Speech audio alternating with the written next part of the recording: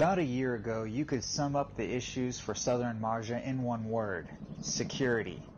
Now, it's more complicated, but that's a good thing.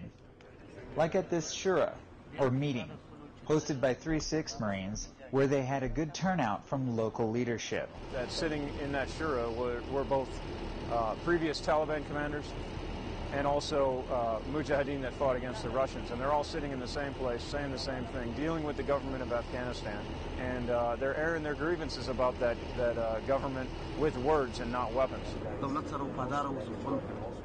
Shuras like this one happen regularly at various outposts in southern Marjah controlled by the Marines and ANA. Marine Sergeant Andrew Milner, Forward Operating Base, Marjah, Afghanistan.